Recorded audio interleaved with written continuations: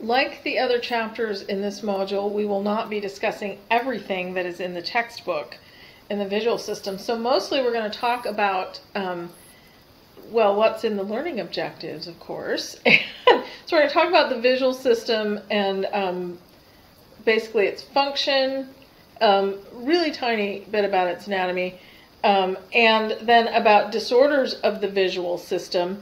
There is a lot of lovely information in the book about the eye movement system and the involvement of the cranial nerves in eye movement, and we are not going to talk about that.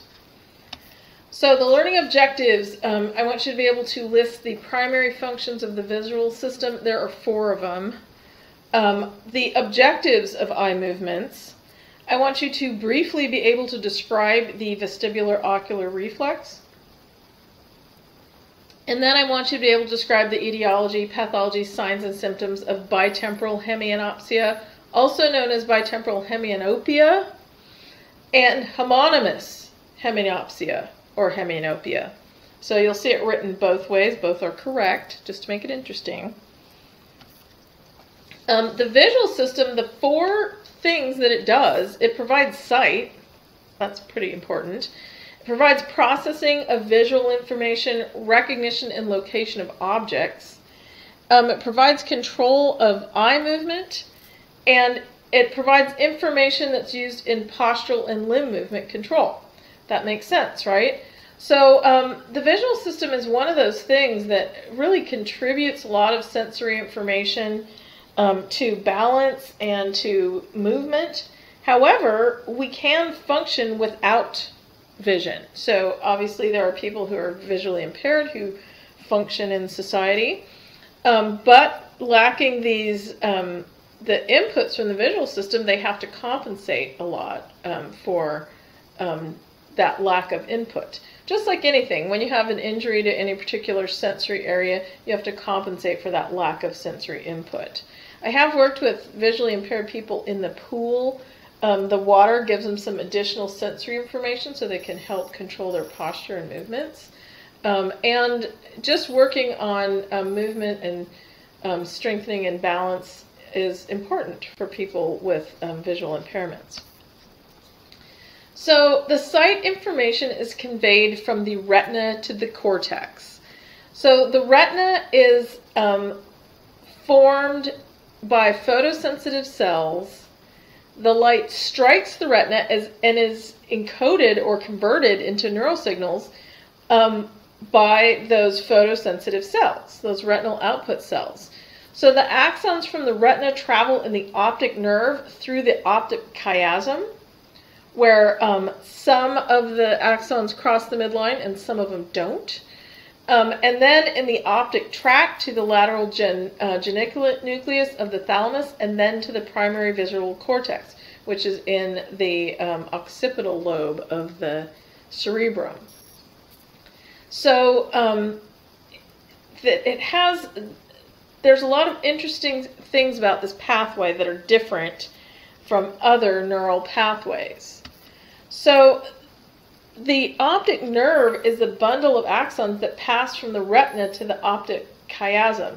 And at the optic chiasm, the nerves merge. Some of them cross and some of them don't. The nasal half, so if you think about the eye, sort of the medial and the lateral part of the eye, or part of the retina, the medial part we call the nasal half because it's the part close to your nose, and the lateral half we call the temporal half because it's closer to your ears, closer to the temporal lobe. So the nasal half of the retina information crosses the midline at the chiasm and projects to the contralateral visual cortex. The temporal half of the retina information continues ipsilaterally through the chiasm and to the ipsilateral visual cortex. So only half of the information from each eye stays on the same side and the other half goes to the other side. So this arrangement delivers visual information from one visual field to the opposite visual cortex. So light from the right visual field strikes the left half of each retina, and light from the left half of the field strikes the right half of each retina. So this figure from the book which is figure 21.3, portrays that. It does it in color coding, which you know how much I love color coding. So it's almost turned around from what we would expect to see. Just, you know, pretty interesting, I think. So the visual information from the right visual field activates neurons in the left half of the retina on both eyes. Axons from the temporal half of the retina project ipsilaterally, and axons from the nasal half cross the midline at the optic chiasm to project to the contralateral side. So all of the visual information from the right visual field projects to the left lateral side, and then all of the things from the left visual field project to the right lateral side. It's just the half of each eye is different, and that's going to produce some of the effects that we see with disorders. So it's a little more complicated than what pathways we've seen before. The information reaching the primary visual cortex stimulates neurons that discriminate the size, shape, and texture of objects. So when we talk about the cerebral cortex, we're going to talk about a lot of different cortical areas. There's usually the primary cortex and the association cortex. So a huge amount of our cerebral cortex is dedicated to association neurons. So it's neurons that's comparing information that we know, processing that information, and coming out with something we can use, basically. So the primary visual cortex says, okay, I see something, it's spherical, it's small, and it's smooth. And it passes that information to the association cortex. And then the association cortex analyzes it for color and motion. And association cortex says, okay, I see your small, spherical, smooth thing. It's white and it's coming towards me. So there are two different streams. The action stream is a stream of visual information that flows dorsally in the cerebral cortex and is used to direct movement. The perception stream is a stream of visual information that flows ventrally, and it's used to recognize visual objects. So that perception stream says, oh, it's a ping pong ball, and the action stream says, pick up your paddle and hit that thing back to the other side of the table. So it requires a lot of different areas in the brain to do that action. Kind of neat, right? How it processes that visual information. When we talk about the cerebral cortex, we'll talk more about that multi-level processing. So the visual system, you can have disorders that affect different areas of that pathway, that retino-geniculocortical pathway. So from the retina to the thalamus to the cortex. Visual losses are usually described by referring to the visual field deficit. So what's missing, basically. So in this diagram in the book, it's a two-parter actually, and one part is here and the other part's on the next slide. It's figure 21.6, and it's talking about the results of lesions at various locations in the vision system. So you can see because of the way the tracks cross over, and some of them go to one side, some of them go to the other side, you'll get different effects. So complete interruption of the optic nerve, which is number 1 on here,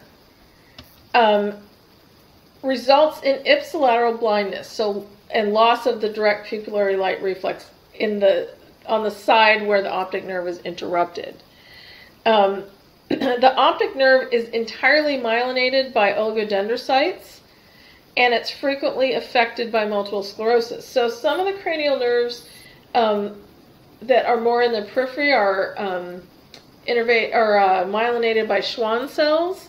The optic nerve is entirely within the cranium, and it's entirely myelinated by oligodendrocytes. So since those are the cells affected in multiple sclerosis, you frequently get visual effects, optical nerve effects. So that's something that you see a lot in MS. You get to the right thing. Okay, so talking about the visual field deficit, the complete lesion of the retina or optic nerve results in total loss of vision in the ipsilateral eye. That's number 1 on this slide. Bitemporal hemianopia results in loss of information in both temporal visual fields. So this is if you have a lesion in the chiasm, in the because so you'll get the half of the visual field in each eye, and it's the temporal part of the visual field. So it's loss of information in both visual fields from a lesion in the chiasm. Homonymous hemianopia or hemianopsia is loss of visual information from the same visual field, right or left, in both eyes. So that's number 3 on here. So that is really going to be a lesion that's somewhere between the optic chiasm and the thalamus, the lateral geniculate nucleus of the thalamus. So it's affecting the pathways that are going from the same side of each eye. So it's going to be either the left side of the left eye and the left side of the right eye, or the right side of the right eye and the right side of the left eye. That's homonymous hemianopia. So the upshot of that is you end up with a visual field cut. So people, it appears to be a full visual field to them, but they cannot perceive things that are on the side of the visual field cut. With bitemporal hemianopia, it sort of gets rid of their peripheral vision and narrows things in. With homonymous hemianopia, they get a one-sided visual field cut. So the last part of that, if you have an incomplete lesion of any tract that's posterior to the optic chiasm, you can get partial loss of vision from the contralateral visual field. So you can sort of think of these as almost as anterior to posterior.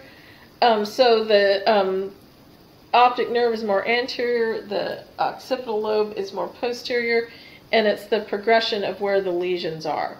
So I want you to be able to describe what each of those are and what the lesions look like, basically, or what the visual field deficits look like. So cortical blindness is where someone has no awareness of visual information, and it's not anything wrong with their eyes, it's not anything wrong with the optic tracts, but there's actually a lesion in the brain. So it's the primary visual cortex that's affected in this case, so someone who's cortically blind. You'll see cortical blindness in people who have posterior artery strokes, and we'll talk about this more in the CVA chapter. So cortical blindness is a brain injury, a lesion in the brain, rather than a lesion of one of the visual tracts.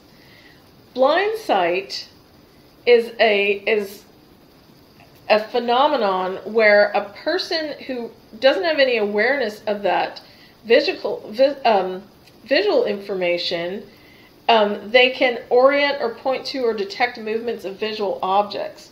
So it's considered to be a compensatory mechanism. So they're getting those signals in there somewhere, but they're not getting to the primary visual cortex where they can actually detect things.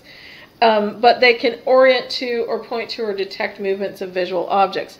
And the research suggests that blind sight is contingent on intact function of the retina and pathways from the retina to the lateral geniculate nucleus. So there's some processing going on in the thalamus, and it allows people to orient. So pretty interesting, actually, I think. So in the next section, we're going to talk about eye movements.